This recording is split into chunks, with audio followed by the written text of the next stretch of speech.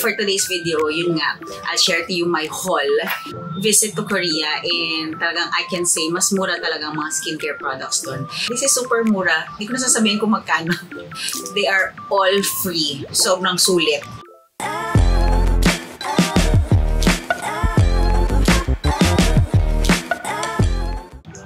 Hey Sunshines! Welcome and welcome back to the channel. So if you're new here, I'm Sherlann.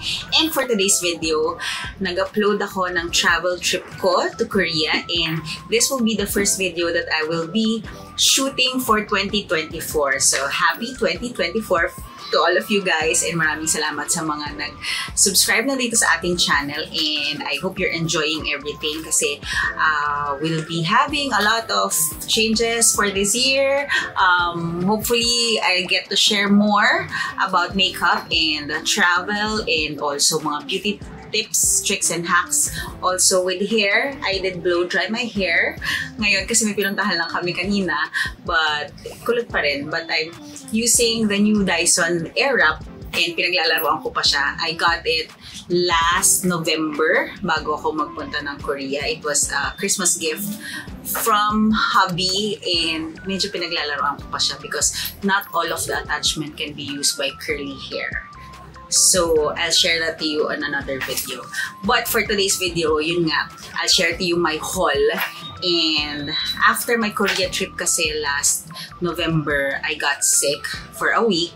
Medyo gumaling ng 3-4 days, and then bumalik na naman. It's a cold, flu, and halo-halo na ubo, and talagang it took me a while bago makarecover. So, parang more than a month and a half bago ako naka-recover. And then, holiday season na, so ang dami ng ganap, busy, and all. Kaya, this will be the first video ever for 2024 na sinimulan ko. But anyway, so yun na nga, I had my Korea trip last November, and kung makikita din nyo, ang dami talagang skincare and makeup in Korea. That is my third visit to Korea, and talagang I can say mas mura talagang mga skincare products doon. Makeup, not so. It's now available here sa mga online platforms. So, kung may difference man, usually like 300, 200 pesos. But still, mas mura pa rin sa Korea. So, I decided nung nasa Korea ako, lahat ng mga Christmas gifts to family and friends, doon ko na binili mga skincare items. And I'll share to you some, baka sakali lang makatulong, with all your skincare and makeup. So to start off, yes, we went to Myeongdong. 2 consecutive days kami nagpunta doon because the first one is yun nga, umuulan. And then gabi na noon that time kasi yung kadadating namin in Korea, and then the following day bumisita kami ulit. And we went, of course, to Nature Republic. Yun naman ang medyo kilala talaga here sa atin, and of course in Korea. So I got some, of course, sunblock. I've been using this for a couple of years now, and kasi ito yung very affordable na sunblock na I can say. So this is SPF 50 plus PA+++. This one, it's liquid. Personal preference is a liquid sunblock for me. Although I do have the sunstick, yung mga sikat na sunstick right now. And unfortunately, when I went to Korea last November, around the world daw na Nature Republic, hindi available yung kanilang famous na sunstick. So, I didn't get to have one. Pero recently, nagtingin ako sa SM Mall, and yung Nature Republic doon, they sell the sunstick na. So, I guess ngayon lang siya naging available ulit. Of course, another sunblock. Yung mga gantong sunblock yan, I gifted this to my family and friends kasi I've been using this one for maybe a year na. Yan, this one. This is the Foodaholic. I think this is the same, or basta same sila na itsura, but this is a Foodaholic sun cream. What I want with this cream is that very light siya, at saka very sheer siya. So, hindi siya nagsistick on the face, and super light, actually. So before my makeup, I always use this one kasi very light nga siya, and then I use a primer, yun na, and then my makeup routine. Another products na kinuha ko with Nature Republic are this one. Meron silang bagong line. It's the Good Skin. Hindi ko to nakita previously. Pero they have the niacinamide, they have a ceramide, a moisturizer. Hindi ko pa siya binubuksan. And may mga parang vitamin E. So, lahat sila magkakatabi lang doon, nakasabit. So, you get what you need and kung anong feeling mo kailangan mo. And like for this one, vitamin E, it says for glossy skin. It's Good Skin Ampule Nature Republic. So, hindi ko pa naggamit, pero I have a few friends na pinagbigyan ko nito. And this cost only, parang pag kinonvert mo here, it's only 350 pesos. Pero I get to see this online lately and parang nasa 700 pesos siya dito. So, doble. For skincare, usually doble talaga ang nagiging patong nila. Then, of course, yung mga ganito maliliit na lotion. This is super mura. Hindi ko na sasabihin kung magkano. At baka sabihin ng mga pinabigyan ko sobrang mura. Pero, it works well. So, happy naman with this mini lotions. And then, I also got sun sticks nga. This one is from Tony Moly. And this one, parang sa airport ko na siya nabili. And parang pumapatak siya na only like 500 pesos, yeah. Yun yung average ng mga sunstick in Korea, like 500 to 600 pesos. So, mura na din, pwede na din. Yun lang, you check yung mga bigat niya. Kasi yung iba, parang mas mahal, pero ang gaan lang niya. So, ito yung mga sulit na nakita ko. It's the Tony Moly and also the face, and also the Misha. This one. Ito naman bilog type. So, ang daming promo ng Misha at that time.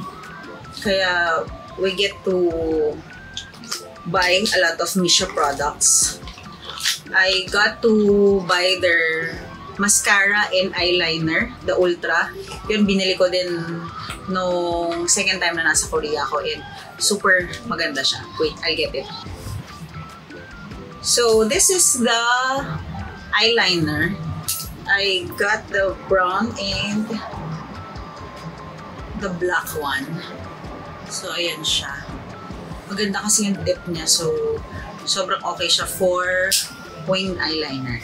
And then, parang usong-uso lately sa kanila yung eye cream. So, I got a Tony Moly eye cream. And this one is eye cream from Nature Republic. Parang kasama to sa set eh. Binigay ko sa mommy ko yung set nito for the face. And then this one is for the eyes. Yeah. So, sarado pa siya. So, you put it here sa sides and under eyes, yan, sa gabi, so that it can work overnight. And also, for the face pa rin, of course, ang mga sikat na mga face mask, face sheets nila. Unfortunately, face mask and face sheets doon are not free anymore. Unlike nung first time and second time around ko in Korea, they are all free. Like, hindi ako halos bumili talaga ng face sheets nun. Kasi every time na pupunta ka sa stores, they get to give you a lot, as in a lot of face sheets. Like, 3, 4, 5, minsan isang pack pa kahit na wala kang bibilin daw sa kanila. So, sasabihin nila, go, just get it. Ganun. Ngayon, wala. You have to buy something para bigyan kanila ng free na face sheet. Pero, ang masakit, their face sheet they would only give you like 1, 2 pieces, swerte na face sheet. Pero hindi na siya libre. Kumbaga, you have to buy something from them para bigyan kanila at dagdagan yung face sheet. So, bumili na lang din ako ng face sheets ko kasi this is very useful when it comes to moisturizing your skin. A day before ng, kunwari, meron kang lakad, mag-attend ng binyag, wedding, or debut, whatever, yung mga medyo big time events, So a day before, use your face sheets, face mask to moisturize your face para the following day when you put your makeup, sobrang flawless. So si Misha, nagbigay naman siya ng parang ganito, mga set na pwede nyo i-try, trial pack. Mga facial cleanser, yan. Ito si Tony Moody.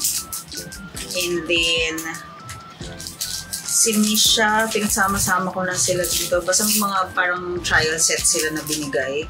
Which is okay din naman kasi when you travel, you can use this one para magaan sa mga kits nyo and traveling bags. Kaya I keep this or binibigay ko din, share ko kay sister ko para it can be useful to anybody. And sayang kasi din so usually isang gamitan lang naman to. So gamitin ninyo na. I didn't get a lot of makeup products kasi parang it's really more on skincare thing for me kapag nag-travel sa Korea. But since may mga sale, marami ding sale, and parang nahuhulog ang aking false eyelashes. Nag-practice ako maglagay ng false eyelashes, guys, kasi I'm not really fond of doing false eyelashes, pero kanina tinry ko lang din. Well, anyway. So, I got to have some face products like this is the Pastel Cushion Blusher from Face Shop, and ito din, Veil Glow Blusher. Ito parang may shine to it, and for this one, it's just a matte finish. This one, it's like a peachy pink. So, may pagka-shiny siya. Parang may kasama ng highlighter when you put it on your face. And the other one is just a pastel color. Ay, hindi ko mabusa. So, cute kasi meron siyang puff. And ayan. So, very minimal ang kulay. Let's swatch it. Sobrang sheer. Very, very light. And naisip ko, this is very, very good and medyo popular when it comes to teens and yung mga taga dito sa Philippines kasi they know peri-pera na, and meron na din siya sa Watson's and SM department stores. This is the pera-pera. I got a few kasi ginawa akong pangregalo sa mga friends and family. This one, it can be used sa eyes, sa cheeks, and sa lips. Although sa eyes, hindi ko siya masyadong ginagamit. But it's more on the cheeks and the lips. And ang maganda with this one is that very travel-friendly. Pwede nyo ilagay sa kit nyo. So it's a multi-use na product. Peri-pera. Yeah. Swatch natin. It's very mousse type. Yeah. And sobrang makapal siya sa unang lagay. Pero very pigmented. That's it. So, sobrang ganda niya sa lips. Lagay na. And also sa cheeks talaga. Super nice.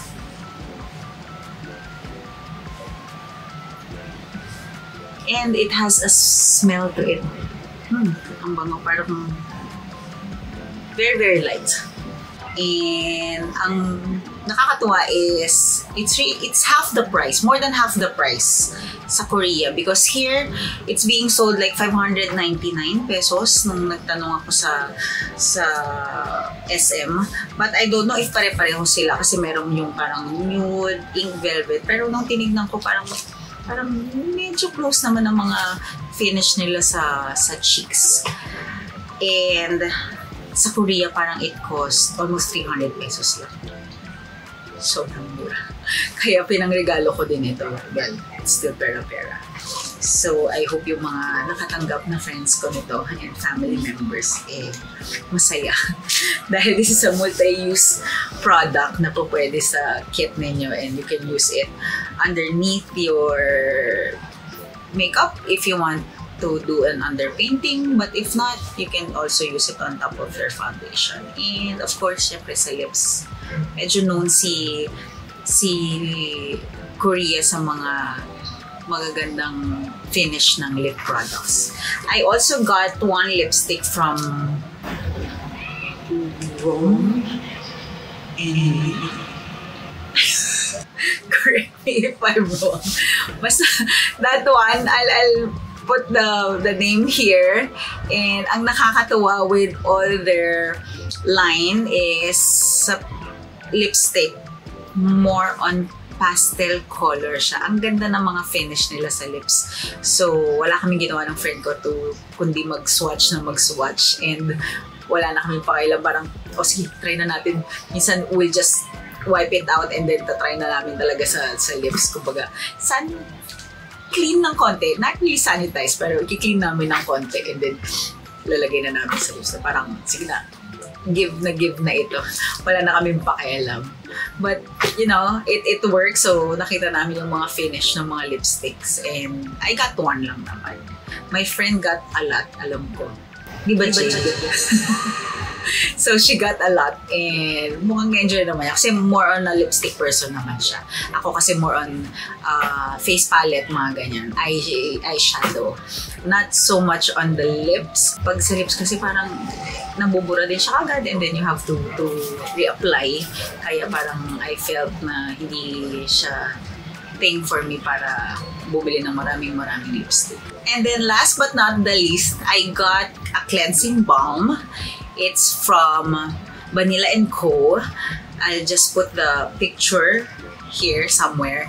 And it's sobrang mura actually sa Korea. Parang yung pinakamalaki nila is like pag kinonvert is only 700 pesos. Pero dito, pag nakikita ko siya sa mga pop-up stores like in Glorieta, it's like 1,200, I believe. Correct me if I'm wrong, let me know. Pero alam ko parang 1,200 yung pinakamalaki nila. And it is super effective in removing your makeup. Actually, most of all cleansing balms naman are effective in removing makeup products. Pero it just so happen na kasi medyo mahal nga si Vanilla & Co dahil nga medyo branded na rin and known na yung name niya sa skincare products. But my friend Jade was very happy with this one kasi actually we're just buying sana yung mga maliliit. Actually, inisip din namin pang gift and all. Pero nakita namin malaki, parang, sige na nga, ito na nga lang malaki ang bilhin natin. So, that one is sobrang sulit. So, bumili kami isang malaki. Actually, kulang nga daw. Dapat pala dinalawa na namin or even tatlo. Pero, yun nga, sulit yung pagbili ng cleansing balm na yun. So, I get to use it and my friend get to use it pag-remove ng makeup. At least, hindi siya magka-clog sa skin ninyo and hindi siya magkukos ng any irritation or any pimples after. So, it's really worth it to have a cleansing balm. So, I guess that's it. It's just a short video for my Korea haul ng mga products and it was really fun going there and talagang ang sulit ng mga skincare products doon. Although next time I think pagbalik ko, if babalik ako, I want to try yung mga Clio na products, ganyan, mga pang eyeshadow. I don't know how it works sa skin type natin, sa weather natin, pero parang napaka-pastel kasi ng mga kulay ng kanilang mga eyeshadow. So, hindi ko alam kung, I haven't tried anything yet ng mga eyeshadow nila. And it's interesting to have one. So, I might buy online na lang or kung makabalik, you know, buy more. So, try natin yan. So, thank you guys for watching. I hope you like this video. Please give it a thumbs up and I'll see you all guys on the next one. Please share and subscribe. Thanks. Bye!